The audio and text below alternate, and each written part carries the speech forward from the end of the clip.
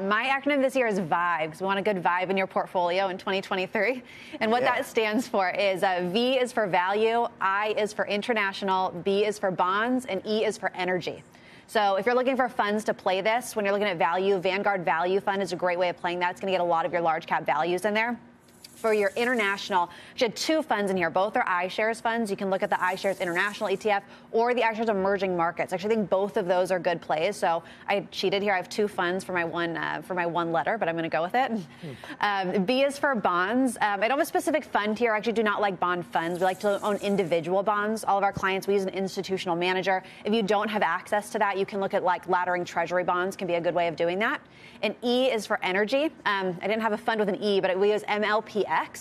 These are your pipelines, and it pays a really good dividend. It's almost at 6% right now. And I really like the way that these are going to work is it's not going to follow your oil prices as much as the demand is going forward. Right. So international versus emerging markets, is there a difference in terms of the kinds of countries in the international versus the emerging? I would imagine international has more developed countries. Yes. So think of like Europe for your developed international and emerging markets like China, Brazil, Russia, et cetera.